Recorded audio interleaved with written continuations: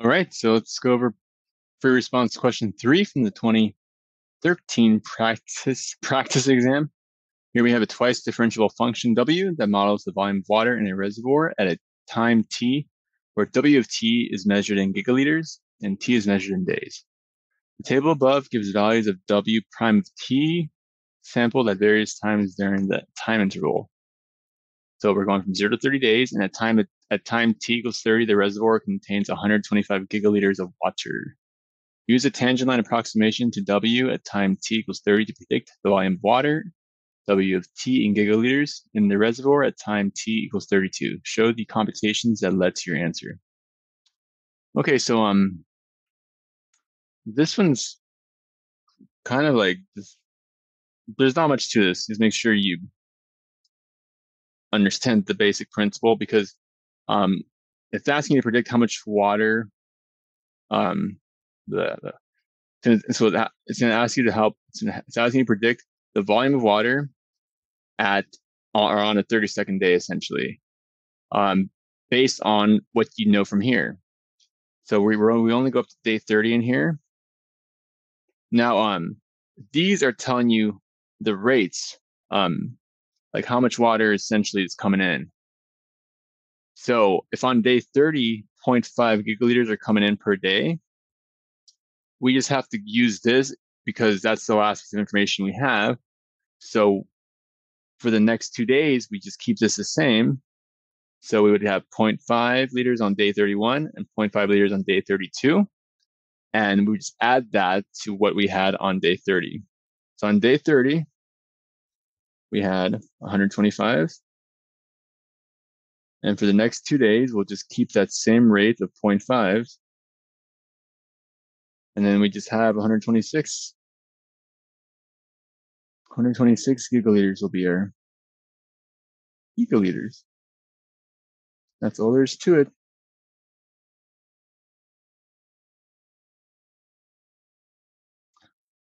B, use a left Riemann sum with the 3 subintervals indicated by the data in the table to approximate the integral from 0 to 30 of w prime of t dt. Use this approximation to help estimate the volume of water in gigaliters in the reservoir at time t equals 30.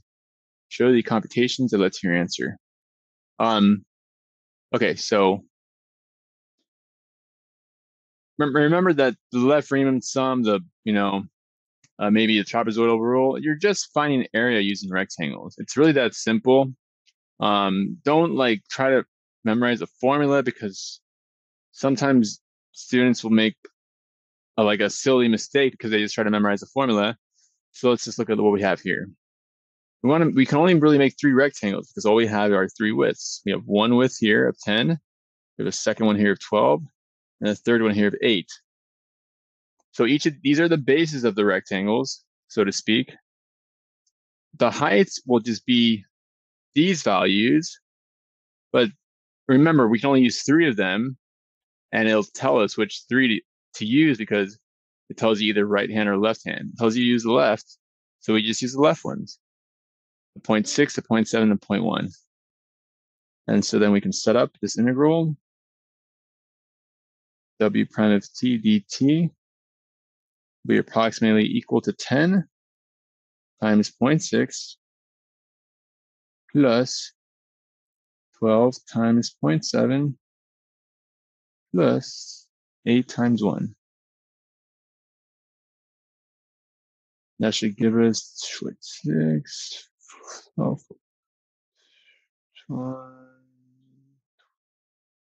22, right? 0.4. Okay, and then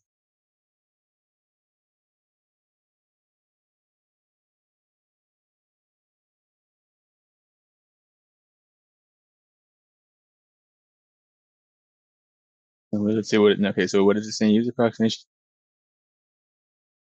time t equals. Oh, okay, so sorry, I overthought that. Okay, so um, so this is how much water was approximately added, or this is what we approximated to be the amount of water added over these 30 days. So since it says on day 30, there's 125, that means we can figure out how many were at the start or on day 0 by subtracting 22.4 from 125. And then we'll get 100, well, no, 102.6. That's what our estimate's going to be based on that.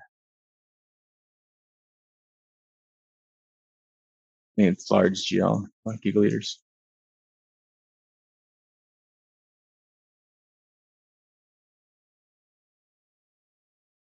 Need some water. I need some water. All right, now part C.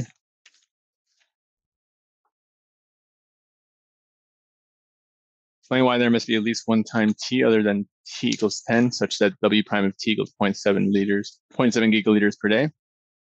Well, I'll tell you why. Because I said no, because math said so with this rule or this theorem known as the intermediate value theorem. So since this is continuous, because it's water being added, it's not going to have like it's in its flow. It's going to be in a continuous function. Won't be any gaps or jumps. And we know that there was a time when it was 0.6, and this was when we know we were given 4 explicit rates: 0.6, 0.71, and 0.5. We have 0.7 here. Now, other than this, we know that it has to have also been 0.7 somewhere between these two times. Because to get from 1 to 0.5, you have to go through 0.7 somehow. You can't, again, it's continuous. Like it could even go up to 10.0, it could go up to 12.0, but it has to come back down below 1. It has to cross 0.7. So somewhere in here, 0.7 has to be one of the W primes of t. So we don't know. It could be for like a fraction of a second, but it has to occur to some extent. So let me just show you my written answer.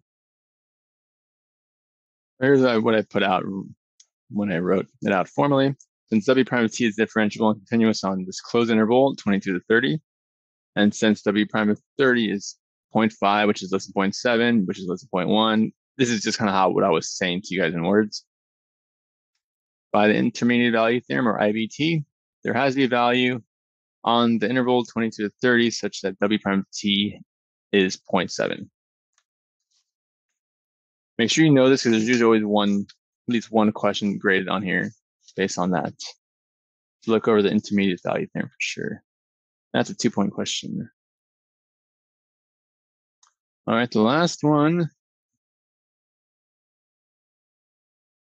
The equation A equals 0.3W to the 2/3 gives the relationship between the area A in square kilometers of the surface of the reservoir and the volume of water, W of t in gigaliters in the reservoir. Find the instantaneous rate of change of A in square kilometers per day with respect to t when t equals 30 days.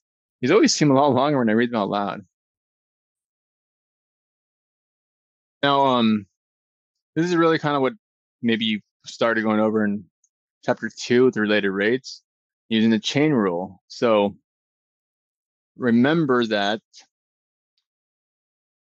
when you have like a function of a function or a composite function, you have to use the chain rule because the variables depend on more than one variable. It's not just x and y. Here we have area, we have A, we have volume, and we have time. You got those 3 things, those 3 variables. We have to relate them somehow. So dA dt is equal to dA dW times dW dt. The chain rule is here. And that's really it. Like that's the part students overlook or make that mistake. So then we just have it here. Using the power rule, 2/3, 2/3 times the point. I don't know if maybe I can do it again kind of here. If that looks cooler. 2/3 times the 0.3 times the W, 2/3 minus 1, negative 1/3. But now we multiply by the inside of that. So either W, dW dt, or W prime of t. And then we just work it down.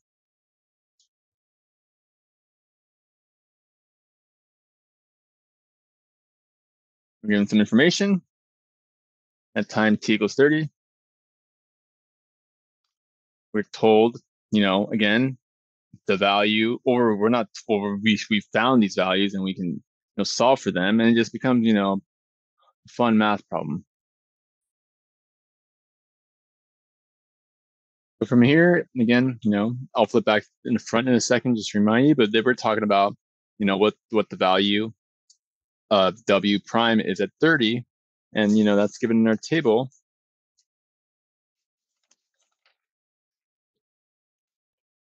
Right over here, I got the 0.5 right there. And remember, where the W of 30 is, how much water there was at on day 30, and we're told 125. So that's where we get that. So it's just all that we found and solved for in context, and we just simplified, and we end up getting 0.02. And there we go. And this is the 3-point problem.